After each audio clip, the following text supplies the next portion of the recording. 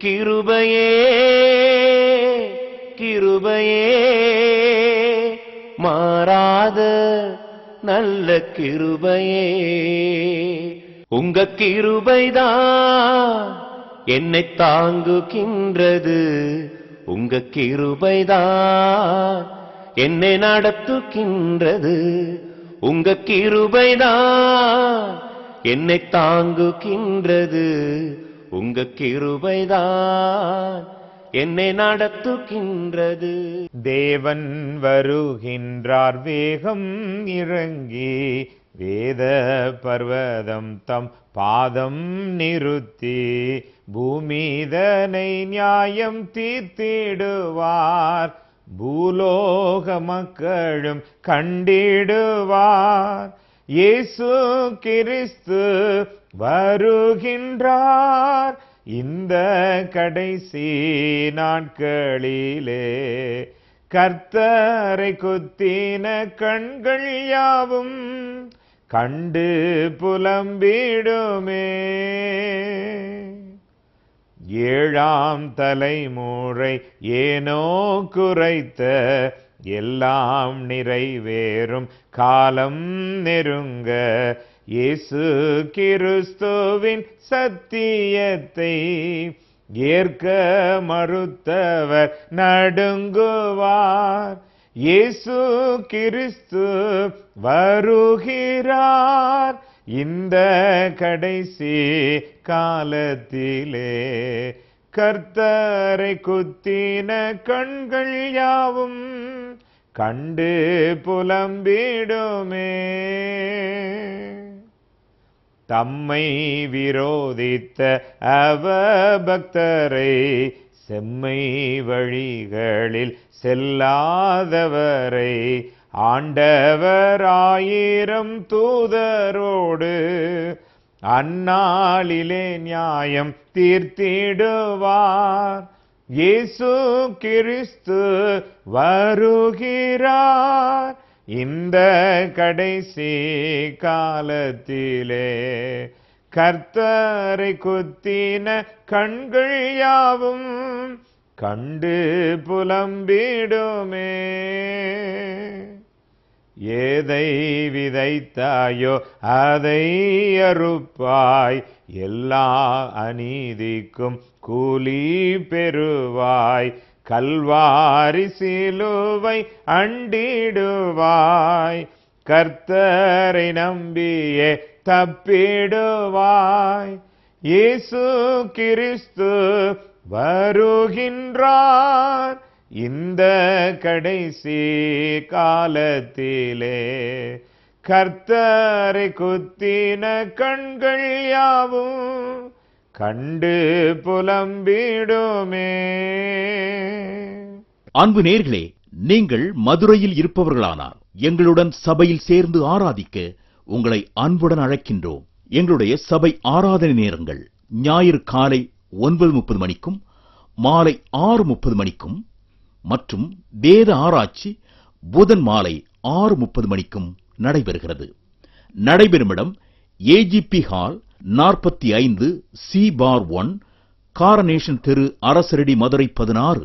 சபையில் கலந்து கொண்டு இறையாசி பெற்றுக்கொள்ள உங்கள் அனைவரையும் அன்புடன் அழைக்கின்றோம். தொடர்புக்கு 9244214421 மற்றும் 9244314431. பிரியமானவர்களே, உங்கள் யாவரையும் இந்த கிருபையாளர் நிகழ்ச்சிக்கு அன்போடு வாழ்த்தி வரவேற்கிறோம். ஒவ்வொரு வாரமும் இதே நாளில் இதே நேரத்தில் இந்த நிகழ்ச்சியை நீங்கள் பார்த்து பயன்பெறுவதை குறித்து நாங்கள் மிகவும் மகிழ்ச்சி அடைகிறோம். இந்த நாளிலும் கூட பிரியமானவர்களே, நாம் தொடர்ந்து படிக்கிற பைபிள் சம்பந்தப்பட்ட பாடத்தை படிக்க நம்முடைய மனதையும் நம்முடைய எண்ணங்களையும் ஆயத்தப்படுத்தலாம்.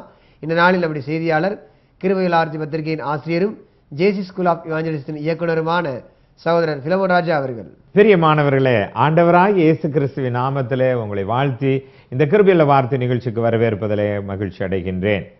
வாட் இஸ் பைபிள், வேதாகமம் என்றால் என்ன என்ற தலைப்பின் கீழாக தொடர் பாடத்தை படித்துக் கொண்டே இருக்கின்றோம்.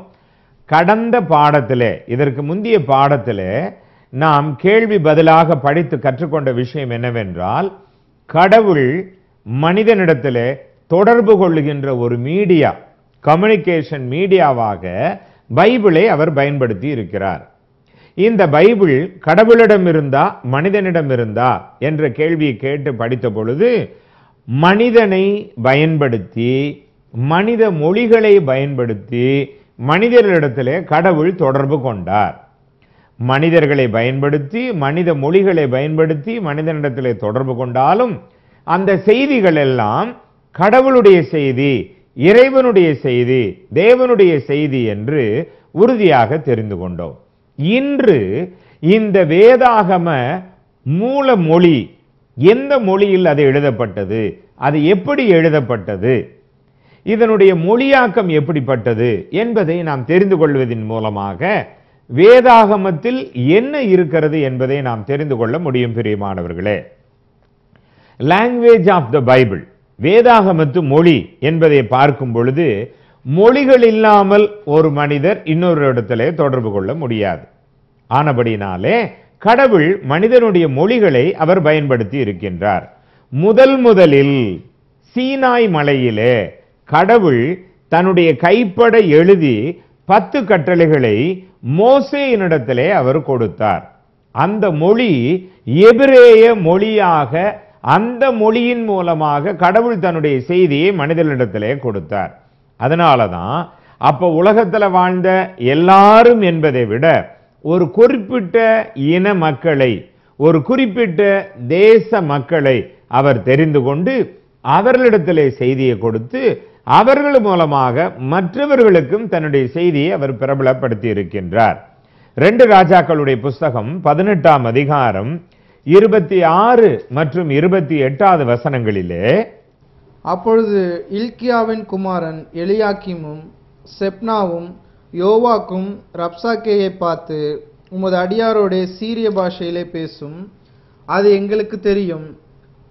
அலங்கத்தில் இருக்கிற ஜனத்தின் செவிகள் கேட்க எங்களோட யூத பாஷையிலே பேச வேண்டாம் என்றார்கள். நன்றாக கவனித்தீர்களா? யூதர்கள் என்ற ஒரு நாட்டு, ஒரு தேசத்து மக்களோட அவர்களுடைய மொழியிலே பேசப்பட்டு எழுதப்பட்டது இந்த பழைய ஏற்பாடு.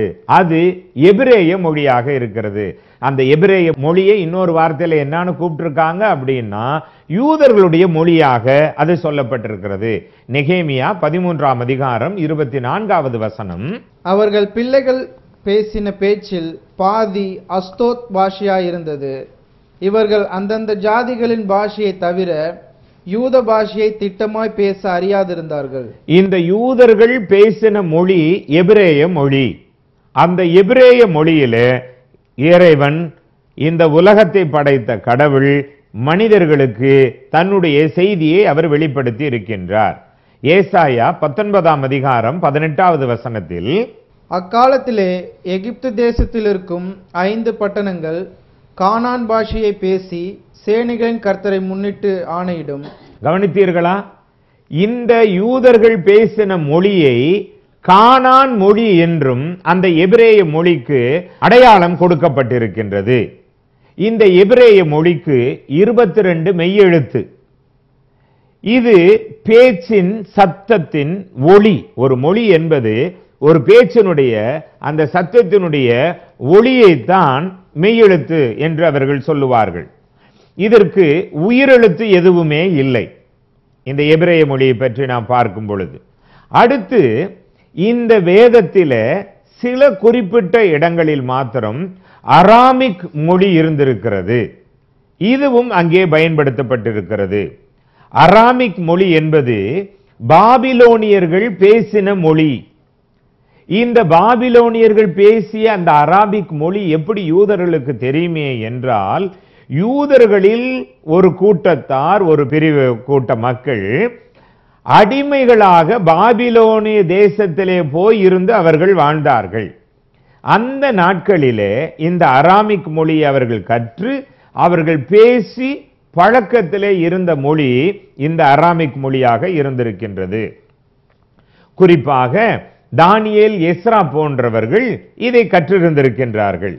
ஏனென்றால் இவர்கள் பாபிலோனிலே அடிமைகளாக சில காலங்கள் இருந்ததை வேதாகம வரலாறு, தீர்க்கதரிசிகளின் செய்திகள் நமக்கு தெளிவாக சொல்லுகிறது. அப்படின்னா உங்கள் மனதிலே நான் பதிய வைக்க விரும்ப எடுக்கிற முயற்சி என்னன்னா, எபிரேய மொழியிலே பழைய ஏற்பாட்டினுடைய அதிகப்படியான கடவுளுடைய செய்தியும் சில இடங்களிலே அராமிக் மொழியும் பயன்படுத்தப்பட்டிருக்கிறது. அது பழைய ஏற்பாட்டில் மாத்திரமல்ல, புதிய ஏற்பாட்டிலும் அங்கும் இங்கும் சில இடங்களிலே பயன்படுத்தப்பட்டிருக்கிறது. அதை இயேசு கூட பேசி இருக்கின்றார். உதாரணத்திற்கு கவனிக்கலாம். தானியேல் 2ஆம் அதிகாரம் 4 முதல் 7 வசனங்களில், அப்பொழுது கல்தேயர் ராஜாவை நோக்கி, ராஜாவே, நீர் என்றும் வாழ்க, சொப்பனத்தை உமது அடியாருக்கு சொல்லும், அப்பொழுது அதன் அர்த்தத்தை விடுவிப்போம் என்று சீரிய பாஷையிலே சொன்னார்கள். ராஜா கல்தேயருக்கு பிரதியுத்தரமாக, என்னிடத்திலிருந்து பிறக்கிற தீர்மானம் என்னவென்றால், நீங்கள் சொப்பனத்தையும் அதன் அர்த்தத்தையும் எனக்கு அறிவியாமற் போனால். சரி, இதுல 7ஆம் அதிகாரம் 28வது வசனம் வரைக்கும் நீங்க தொடர்ந்து படித்துக்கொண்டே போவீர்களே என்றால், இந்த அராமிக் மொழியானது இந்த பகுதியிலே பயன்படுத்தப்பட்டிருக்கிறது. எஸ்ராவினுடைய புஸ்தகம் 4ஆம் அதிகாரம் 8வது வசனத்துல ஆரம்பித்து 6ஆம் அதிகாரம் 18வது வசனம் வரைக்கும் மற்றும் 7ஆம் அதிகாரம் 12லிருந்து 26 வசனங்கள் வரைக்கும் இந்த எபிரேயம் அல்லாத அராமிக் மொழியும் அங்கே பயன்படுத்தப்பட்டிருக்கின்றது. நான் ஏற்கனவே உங்கள்கிட்ட சொன்ன மாதிரி இயேசுவும் அப்போஸ்தலர்களும் கூட இந்த எபிரேயத்தோட கூட அராமிக் மொழியையும் அவர்கள் கற்றிருந்திருக்கிறார்கள். சில வசனங்களை உங்களுக்கு உதாரணம் சொல்லுகிறேன். மார்க் 5ஆம் அதிகாரம் 41வது வசனம். பிள்ளையின் கையை பிடித்து தலித்தாகுமி என்றார். அதற்கு, சிறு பெண்ணே எழுந்திரு என்று உனக்கு சொல்லுகிறேன் என்று அர்த்தமாம். இந்த தலித்தாகுமின்ற வார்த்தை எபிரேய வார்த்தை அல்ல, அது அராமிக் மொழியாக இருக்கிறது. 7ஆம் அதிகாரம் 34வது வசனம். வானத்தை அண்ணாந்து பார்த்து பெருமூச்சு விட்டு எப்பத்தா என்றார். அதற்கு, திறக்கப்படுவாயாக என்று அர்த்தமாம். இதுவும் அராமிக் மொழி பயன்படுத்தப்பட்டிருக்கிறது. மத்தேயு 27ஆம் அதிகாரம் 46வது வசனம். 9ஆம் மணி நேரத்தில் இயேசு, ஏலி ஏலி லாமா சபக்தானி என்று மிகுந்த சத்தமிட்டு கூப்பிட்டார். அதற்கு, என் தேவனே என் தேவனே, ஏன் என்னை கைவிட்டீர் என்று அர்த்தமாம். இன்னும் ஒரு வசனத்தை குறித்துக் கொள்ளுங்கள், அதையும் நாம கவனிக்கலாம். மார்க் 14ஆம் அதிகாரம் 36வது வசனம். அப்பா பிதாவே, எல்லாம் உம்மால் கூடும், இந்த பாத்திரத்தை என்னிடத்திலிருந்து எடுத்து போடும், ஆகிலும் என் சித்தத்தின்படி அல்ல, உம்முடைய சித்தத்தின்படியே ஆக கடவுது என்றார். அப்பா என்ற வார்த்தை எபிரேயம் அல்லாமல் அராமிக் மொழி அங்கே பயன்படுத்தப்பட்டிருக்கிறது. இதை ஏன் உங்களுக்கு சொல்றேன்னா, பைபிள் ஒரு கற்பனை புத்தகம் அல்ல. பைபிள் வரலாற்று ரீதியான உண்மைகள் அடங்கிய சம்பவங்கள் அங்கே இருக்கிறது. அதில் கடவுள் பயன்படுத்தின பழைய ஏற்பாட்டு மொழியானது எபிரேய மொழி. நிறைய இடங்களில், சில இடங்களில் அராமிக் மொழியும் பயன்படுத்தப்பட்டிருக்கிறது. புதிய ஏற்பாட்டு என்று நாம் வரும்பொழுது அது கிரேக்க மொழி பயன்படுத்தப்பட்டிருக்கிறது. கொய்னி அப்படின்னு சொல்ற KOINE இந்த கிரேக்க மொழி அங்கே பயன்படுத்தப்பட்டிருக்கிறது. அதுதான் பொதுவான மக்கள் பேசுகிற வார்த்தையாக, மொழியாக அது இருந்தது. நம்ம ஊர்ல இருக்கு பாத்தீங்களா, திருநெல்வேலி பக்கம் போனீங்கன்னா ஒன்று இருக்கும், மதுரையில் ஒரு மாதிரி இருக்கும் தமிழ், சென்னைக்கு வந்தீங்கன்னா தமிழ் ஒரு மாதிரி இருக்கும், தஞ்சாவூர் பக்கம் போனா, கோயம்புத்தூர் பக்கம் போனா, ஆனா எல்லாரும் பயன்படுத்துகிற தமிழ் மொழி என்பது ஒரே மாதிரி இருக்கும் அல்லவா? அதை போல பொதுவான கிரேக்க மொழியிலே புதிய ஏற்பாடு எழுதப்பட்டு இருக்கின்றது.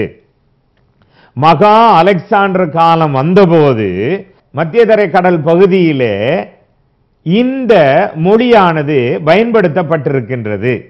இது என்ன அப்படின்னு உங்களுக்கு நான் ஏன் இதை ஞாபகப்படுத்துறேன் அப்படின்னா, ரோமர்களின் சாம்ராஜ்யம் பெருகி இருந்த காலத்திலும் கூட, இயேசு ரோமர்களினுடைய காலத்தில் தானே சிலுவையில் அறையப்பட்டார். அந்த ரோமர்களின் மொழியும் வழக்கமும் இருந்த பொழுது கூட இந்த கிரேக்கம் அழிந்து போகவில்லை. காரணம் என்னவென்றால், ரோமானியர்களினுடைய வியாபார மொழியாக இந்த கிரேக்க மொழி இருந்திருக்கின்றது. அப்ப வேதாகமத்து காரியங்கள் எல்லாம் எவ்வளவு வரலாற்று பூர்வமாக அது நிரூபிக்கப்பட்ட ஒன்றாக இருக்கிறது என்பதை யோசித்து பார்க்க வேண்டும். பைபிளை பரலோக கடவுள் பத்திரப்படுத்தி பாதுகாத்து இன்று வாழ்கிற நம்மை அதை சேர்வதற்கு தேவன் சில பொருட்களை பயன்படுத்தி இருக்கின்றார். அந்த பொருட்களிலே மொழியும் ஒரு முக்கியமான காரியம். அது இல்லாமல் வேறு எப்படியெல்லாம் இந்த பைபிள் எந்தெந்த பொருட்களை பயன்படுத்தப்பட்டு அது நமக்கு வந்து சேர்ந்தது என்பதையும் நாம் தொடர்ந்து படிக்க நம்மை ஆயத்தப்படுத்துவோமாக. பாப்பரஸ் அப்படி என்று சொல்லக்கூடிய நாணற்புல், PAPYRUS, இத பேப்பர் என்று சொல்லுவார்கள். இது நாணற்புல் அல்லது கோரை புல். அதை காய்ச்சி அதை ஊற வைத்து அதை தட்டையாக்கி அதிலே இந்த எழுத்துக்கள் எழுதப்பட்டு பைபிள் பத்திரப்படுத்தப்பட்டு நம்மை வந்து சேர்ந்திருக்கிறது. வல்லும் அப்படின்னா மிருகங்களின் மெல்லிய தோலில் வேதமானது எழுதப்பட்டு அது பத்திரப்படுத்தப்பட்டு வந்து சேர்ந்திருக்கின்றது. பார்ச்மெண்ட் அப்படின்னு சொல்லக்கூடிய பாடம் செய்யப்பட்ட ஆட்டு தோல், மெல்லிய தோலின் மீது எழுதப்பட்டது. குறிப்பாக உங்களுக்கு நினைவுக்கு சொல்லணும் என்றால் இப்படி சொல்லலாம், தோல் சுருள் என்று சொல்லப்பட்டிருக்கும். இயேசு அந்த தோல் சுருளை வாங்கி பிரித்து வாசித்து மீண்டும் சுற்றி கொடுத்து விட்டார் அப்படின்னு இருக்குது இல்லைங்களா? இப்படியெல்லாம் வேதமானது, கடவுளுடைய செய்தியானது, பைபிளானது எழுதப்பட்டு பத்திரப்படுத்தப்பட்டு நம்மை வந்து சேர்ந்திருக்கிறது என்பதை மறந்து போய்விடக் கூடாது. இதெல்லாம் இல்லாம, இந்த நிலையெல்லாம் வருவது இல்லாமல் கடவுளே இதை ரொம்ப பத்திரப்படுத்தி வைத்திருக்கிறார். பாருங்கள், நீங்க பைபிளை படிச்சு பார்த்தீங்கன்னா உங்களுக்கு தெரியும். யாத்ராகமம் 34ஆம் அதிகாரம் 1 மற்றும் 28வது வசனம். கர்த்தர் மோசேயை நோக்கி, முந்தின கற்பலகைகளுக்கு ஒத்த 2 கற்பலகைகளை கிரானைட், ஸ்டோனு, கல்லு, நன்றாக கவனித்தீர்களா? அது பத்திரப்படுத்தப்பட்டிருக்க வேண்டும். மீதி எதுலனாலும் இல்லாம போயிரும், காணாம போச்சு, அப்படி இப்படின்னு ஏதோ ஒண்ணு சொல்லலாம். ஆனா வேதம் ஆதாரமாக இருக்கிறது. கல்லிலே கடவுளே தன் கையை பயன்படுத்தி எழுதியிருக்கிறார் என்று வேத நமக்கு அடையாளம் காட்டுகின்றது. தன்னுடைய சித்தத்தை மனிதன் தெரிந்து கொள்ள வேண்டும் என்பதிலே எவ்வளவு கவனம் உள்ளவராக தேவன் இருந்திருக்கிறார் என்று பைபிள் நமக்கு சொல்லிக் கொடுக்கின்றது. இந்த நிகழ்ச்சி எங்கே நடந்தது? சீனாய் மலையிலே நடந்தது. இதை வாங்கி கொண்டு வந்தவர் யார்? மோசே என்பவர்.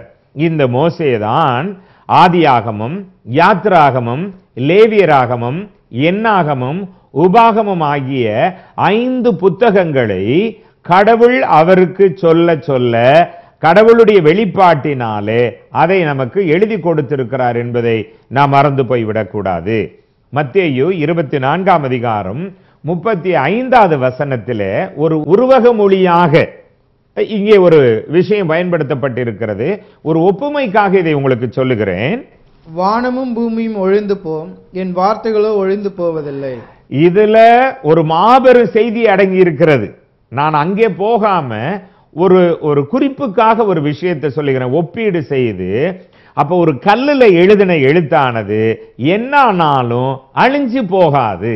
அப்ப எப்படி பத்திரப்படுத்தப்பட்டிருக்கிறது என்பதை நீங்கள் மனதில் கொள்ள வேண்டும் என்பதற்காக இந்த வசனத்தை உங்களுக்கு நான் நினைவுபடுத்துகின்றேன். அடுத்து ஒரு வகை எகிப்திய நாணற்புல்லிலே அது எழுதப்பட்டு பத்திரப்படுத்தப்பட்டது. பல வகை விலங்குகளினுடைய தோலிலே இது எழுதப்பட்டிருக்கிறது. பாருங்க, 2 தீமோத்தேயு 4ஆம் அதிகாரம் 13வது வசனத்திலே, துரோவா பட்டணத்தில் இருக்கிற கார்ப்பு என்பவன் வசத்தில் நான் வைத்து வந்த மேலங்கியையும் புஸ்தகங்களையும் விசேஷமாய் தோற்சுருள்களையும் நீ வருகிற போது எடுத்துக்கொண்டு வா. நன்றாய் கவனித்தீர்களா? கார்பஸ் அப்படின்ற ஒருத்தர்கிட்ட இது பத்திரமா இருந்திருக்குது. இந்த கார்பஸ் என்ற பேரு தீமோத்தேயு, தீத்துவை போல இவரும் ஒரு முக்கியமான ஆளா இருந்ததுனால தான் பவுல் கொடுத்து வைத்திருக்கின்றார்.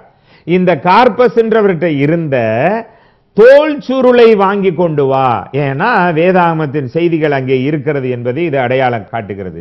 ஏன் தோல் சுருளை எழுதப்பட்டிருக்கு? தோல்ல எழுத தேவன் அனுமதிச்சாரு அப்படின்னா அது ரொம்ப நாளைக்கு இருக்கும், அது பத்திரமா இருக்கும். கும்ரான்ற மலையில சபக்கடலுக்கு பக்கத்துல கண்டுபிடித்தார்கள். வேதாகமத்தினுடைய அந்த மேனுஸ்கிரிப்டை கண்டுபிடிச்சாங்க அப்படின்னு பார்க்கும் பொழுது அதுல தோல் சுருளிலே எழுதப்பட்டவைகள் அங்கே இருந்தது அப்படின்னு சமீபத்தில் அது நிரூபிக்கப்பட்டிருக்கிறது. வேதாகமத்தை நம்புகிறவர்கள் கண்டுபிடித்து எடுத்துட்டு வந்தது இல்லை, பொதுவான அகழ்வாராய்ச்சியாளர்கள், ஆர்கியாலஜி அவர்கள் கண்டுபிடித்து கொண்டு வந்தது என்பதை நீங்கள் நினைவில் கொள்ள வேண்டியவர்களாக இருக்கின்றோம். பூர்வ காலங்களில் பங்கு பங்காகவும் வகை வகையாகவும் தீர்க்கதரிசிகளின் மூலமாக பிதாக்களுக்கு திருவுளம் பற்றின தேவன். அப்படின்னா கடவுள் எப்படியெல்லாம் மனிதனிடத்துல தொடர்ந்து தொடர்பு வைத்துக் கொண்டே இருந்தார். மனுக்குலம் தன்னுடைய சித்தத்தை தெரிந்து கொண்டு பாவத்தை விட்டு மனம் திரும்பி பரலோக பாக்கியத்தை பெற்றுக்கொள்ள இயேசு கிறிஸ்துவின் மூலமாய் வருகின்ற ரட்சிப்பை புரிந்து கொண்டு அதை கற்றுக்கொண்டு அதை அறிந்து கொண்டு அந்த ஆசீர்வாதத்தை பெற்றுக்கொள்வதற்கு இந்த பைபிளை எப்படி பத்திரப்படுத்தி தேவன் நமக்கு கொண்டு வந்து கொடுத்தார் என்ற செய்தியானது, இந்த தோல் சுருளின் மூலமாக நம்மிடத்தில் தொடர்பு கொண்டார் என்ற செய்தியானது ஒரு மாபெரும் ஆதாரமாக இருக்கிறது. நான் ஏற்கனவே உங்களுக்கு சொன்ன மாதிரி மோசே என்ற ஒரு மனிதனை பயன்படுத்தி, மோசேன்றது கற்பனைக்குரிய ஒரு விஷயம் அல்ல, ஒரு அரண்மனையிலே இளவரசனாக வாழ்ந்தவன், எல்லாவற்றையும் கற்று தேர்ந்தவன், அவனை பயன்படுத்தி மனிதர்கள் புரிந்து கொள்ளத்தக்கதாக அந்த மொழியிலே செய்திகளை அவர் எழுதினார் என்று நம்மாலே தெரிந்து கொள்ள முடியும். அந்த 5 புத்தகத்துக்கு அப்புறம் மீதி எல்லாம் கடவுள் கொடுத்த புத்தகம் தானா அப்படின்ற ஒரு கேள்வி எழும் பொழுது வேதம் தெளிவாக சொல்லுகிறது, பூர்வ காலங்களில் பங்கு பங்காகவும் வகை வகையாகவும் பிதாக்களுக்கு கடவுள் திருவுளம் பற்றினார். அதை எப்படி தொடர்ந்தாரே என்றால் தீர்க்கதரிசிகளின் மூலமாக அந்த செய்தியை தொடர்ந்தார். அப்ப பல்வேறுபட்ட தீர்க்கதரிசிகள் சொல்லப்பட்ட வார்த்தைகள் எல்லாம் மல்கியா என்ற புத்தகம் வரைக்கும், ஆதியாகமம், யாத்ராகமம், லேவியராகமம், என்னாகமம், உபாகமம் மோசே எழுதினார் அல்லவா, அவருக்கு பின்னாடி வந்த தீர்க்கதரிசிகள் சொன்ன எல்லாம் சேர்ந்து ஒரு 5 புத்தகத்திற்கு அப்பாற்பட்டு 34 தீர்க்க தரிசன புத்தகங்கள் ஒன்று சேர்க்கப்பட்டு பழைய ஏற்பாடு ஆதியாகமம் முதல் மல்கியா வரைக்கும் 39 புத்தகங்கள் அடங்கிய பழைய ஏற்பாடு செய்தியானது தேவனுடைய சித்தத்தை தேவனே மனிதனுக்கு வெளிப்படுத்தினார். அது பரிசுத்த மனிதர்களை கொண்டு மனித மொழியிலே அதை வெளிப்படுத்தி இருக்கின்றார் என்பதை நாம் தெரிந்து கொள்ள வேண்டியவர்களாய் இருக்கின்றோம். 2 தீமோத்தேயு 3ஆம் அதிகாரம் 16-17 வசனங்கள். வேத வாக்கியங்கள் எல்லாம் தேவ ஆவியினால் அருளப்பட்டிருக்கிறது. தேவனுடைய மனுஷன் தேறினவனாகவும் எந்த நற்கிரியும் செய்ய தகுதியுள்ளவனாகவும் இருக்கும்படியாக அவைகள் உபதேசத்துக்கும் கடிந்து கொள்ளுதலுக்கும் சீர்திருத்தலுக்கும் நீதியை படிப்பிக்குதலுக்கும் பிரயோஜனமுள்ளவைகளாக இருக்கிறது. தேவ ஆவியினாலே ஏவப்பட்டு சொன்ன வார்த்தைகள் தேவ வார்த்தையாக இருக்கிறது. So this is the Bible is a divine book. It is revealed by the divine God. தேவனாலே அது வெளிப்படுத்தப்பட்டது. அதனாலே இது தேவ புத்தகமாக இருக்கிறது என்பதை மறந்து போய்விட வேண்டாம். ஏன்னா மனிதனை பெர்ஃபெக்ட் உள்ளவனாக முழுமையானவனாக மாற்ற இது உதவி செய்யக்கூடியதாக இருக்கிறது. 1 கொரிந்தியர் 13ஆம் அதிகாரம் 10வது வசனத்திலே நிறைவானது வரும் பொழுது குறைவானது ஒளிந்து போம். அப்படின்னா அந்த பழைய ஏற்பாட்டு செய்திகள் எல்லாம் கவனிச்சு கொண்டே வருகிற நாம மனிதனுடைய ரட்சிப்பு தான் பைபிளினுடைய மைய பகுதி. பாவத்தை பற்றி மனிதன் எண்ணமற்றவனாக போய்விடுவான். தான் செய்யற பாவத்தை இன்னொருத்தரோட ஒப்பிட்டு பார்த்து அவங்கள விட நான் தேவலாம், எல்லாரும் செய்யறதுனால இது என்ன இல்லை, பாவமே இல்லைன்னு பாவத்தை பற்றிய பேச்சே மனிதனுக்கு மறந்து போய்விடும் என்றபடியினாலே பாவத்தை உணர்ந்து கொள்ளவும் பாவத்திலிருந்து மன்னிப்பு பெற்று விடுதலை அடையவும் அவர் இந்த வார்த்தைகளை நமக்கு கொடுத்து நிறைவான புதிய ஏற்பாடாகிய கிறிஸ்துவின் உபதேசம் நமக்கு வந்திருக்கிறது என்பதை, அதன் மூலமாக நாம் இறைவனுடைய ஆசீர்வாதத்தை பெற முடியும் என்பதை இது நமக்கு அடையாளப்படுத்துகிறது. இன்னும் ஒரு குறிப்பை சொல்லி நான் செய்தி நிறைவு செய்ய விரும்புகிறேன். Transmission and translation of the Bible, வேதாகமத்தினுடைய அந்த மொழி ஆக்கத்தை மொழிபெயர்ப்பை அது கொண்டு செல்லுகின்ற வழியினுடைய செய்திகளையும் நாம் தெரிந்து கொள்ளும் பொழுது பிரியமானவர்களே, புதிய ஏற்பாடு முழுவதும் கிரேக்க மொழியிலே எழுதப்பட்டது. அது கேபிட்டல் லெட்டர் ஆகிய அந்த முறையை பயன்படுத்தி அது எழுதப்பட்டிருக்கிறது. தேவனுக்கு சித்தமானால் அடுத்த பாடத்தில் இன்னொரு நாளிலே இதே நேரத்தில் இன்னும் இந்த வேதாகமம் என்றால் என்ன என்பதை தொடர்ந்து படிப்பதற்கு நம்மை ஆயத்தப்படுத்துவோமாக. நீங்கள் வேதத்தை படியுங்கள், உங்கள் விசுவாசத்தை பலப்படுத்திக் கொள்ளுங்கள், குடும்பமாக படியுங்கள், சபையாக கூடி படியுங்கள். அது நம்மை வாழ வைத்து பூரணமாக்க கூடியது. அது இறைவனுடைய வார்த்தை, கடவுளுடைய வார்த்தை. அந்த வார்த்தையினுடைய ஆசீர்வாதம் நம் இல்லங்களிலும் உள்ளங்களிலும் நிறைந்திருப்பதாக. ஜெபம் செய்வோம். எங்களை நேசிக்கிற பரலோகத்தின் தூய பிதாவே, இந்த அருமையான வேளைக்காக நாங்கள் நன்றி சொல்லுகிறோம். கடவுள் நீர் வல்லமை உள்ளவர், பராக்கிரமானவர், உருவமில்லாதவர், உயிருள்ளவர், உயர்ந்தவர் என்று நாங்கள் விசுவாசத்தோரை அறிக்கையிடுகின்றோம். உம்மாலே நாங்கள் படைக்கப்பட்டோம் என்றும் மனிதர்களாகிய நாங்கள் பாவத்திலிருந்து விடுதலையாகி பரலோகம் என்னும் நித்திய ஜீவனை பெற்றுக்கொள்வதற்காக உம்முடைய சித்தத்தை வெளிப்படுத்த மனித மொழிகளை பயன்படுத்தினீர், பரிசுத்த மனிதர்களை பயன்படுத்தி, தீர்க்கதரிசிகளை பயன்படுத்தி எங்களுக்கு கொடுத்த இந்த வேதத்தை நாங்கள் கற்றுக்கொள்கிற ஆசீர்வாதத்தை தந்து வழி நடத்த வேண்டும் என்று இயேசு கிறிஸ்துவின் நாமத்தினாலே ஜெபிக்கிறோம் ஜீவனுள்ள நல்ல பிதாவே, ஆமென்.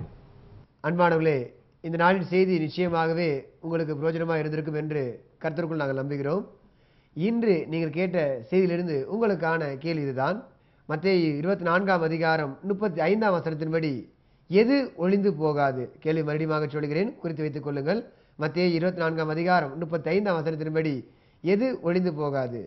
இந்த கேள்விக்கான பதில தபால் மூலமாகவோ, தொலைபேசியின் வாயிலாகவோ, அல்லது SMS மூலமாகவோ, அல்லது இமெயில் மூலமாக கூட எங்களுக்கு தெரியப்படுத்தலாம். தேவன் தாமே நம் ஒவ்வொருவரையும் ஆசீர்வதித்து வழி நடத்துவாராக. கிருபையுள்ள வார்த்தை, தபால் பெட்டி எண் 15, அரசரடி, மதுரை 625016.